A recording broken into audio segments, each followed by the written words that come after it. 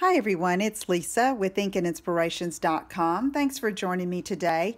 In this video, I just have a tip on using little acetate layers on your projects. I had a question from two different viewers and they asked about using these layers. So I'm just going to show you how a couple of ways that I use them, in particularly in attaching them to a card making project where you can't see the adhesive.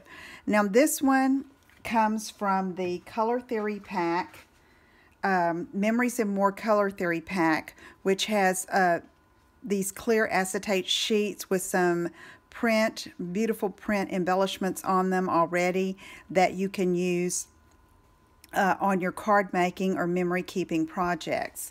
Now in memory keeping, if you're using the pocket system, the overlays just go right on top either your photo, if it's 4x6, okay, or another 3x4 card if it is an accent piece. Let me see if I can find something where you can see.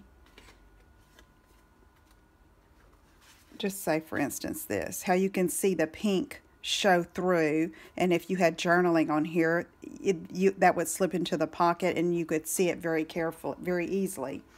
Here, what I've done is I've used another card from that card kit, Let It Snow, and I've layered the clear acetate with this little hexagon print up at the top.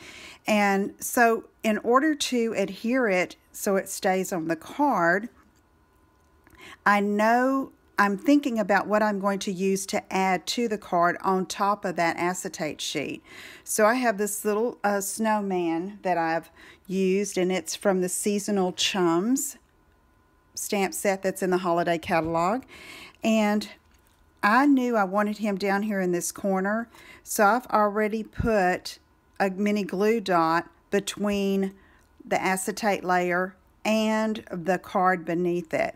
So now I can just take the dimensionals off of him and put him on top, and he's going to cover up that mini glue dot. Okay, so now this is still sliding around a bit. All right, so in the coordinating framelits that go with this Seasonal Chum set, there are some snowflakes. Okay, so I have already die cut those from Dazzling Diamonds glimmer paper.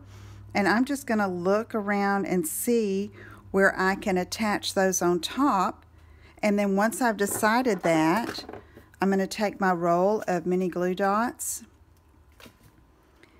and I'm going to place it beneath the acetate layer like that. Okay. And then I can do the same thing over here if I need it.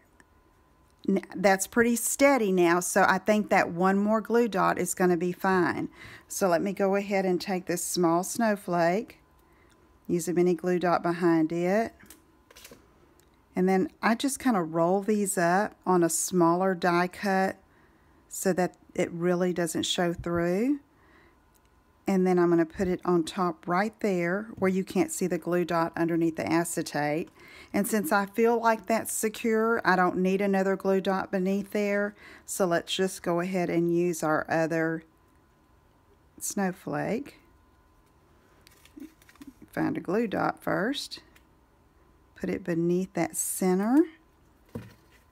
Roll it up a little bit and just attach it just like that. And then that card is ready to go. Now, I finished some of this card before I actually put those pieces on top. You wouldn't have to do that. I just wanted the card to be finished so you could see the finished result. So let me show you one more tip I have. This is another,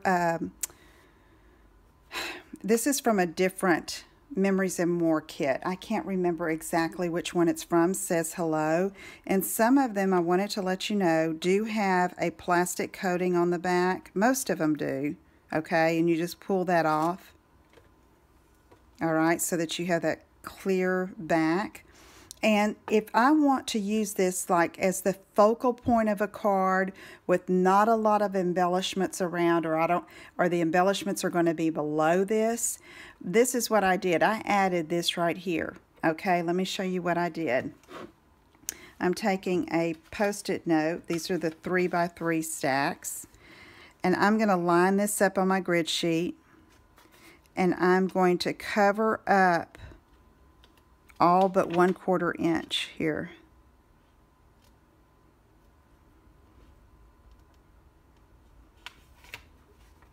I'm having a little trouble keeping my